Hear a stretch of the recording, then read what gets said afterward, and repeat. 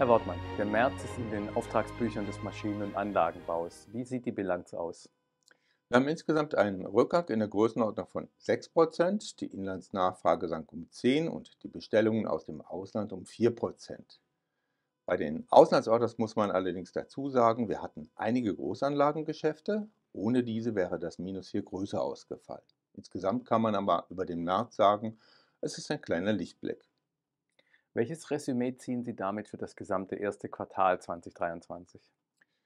Wir haben hier einen Rückgang in der Größenordnung von 13% eingefahren. Es geht natürlich einerseits auf einen Basiseffekt zurück. Das erste Quartal 2022 hatte ein sehr hohes Niveau, was den Auftragseingang betrifft. Aber andererseits ist ganz klar, dass die konjunkturellen Herausforderungen, die Schwäche in der Weltkonjunktur sich in unserem jetzigen Auftragseingang vom ersten Quartal 2023 reflektiert.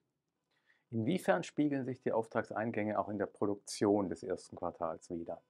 Ja, hier läuft es etwas ungewöhnlich. Wir haben die Produktionsdaten zunächst mal nur für Januar und Februar. Der Märzwert steht noch aus, aber wir haben ein Plus in der Größenordnung von 3%.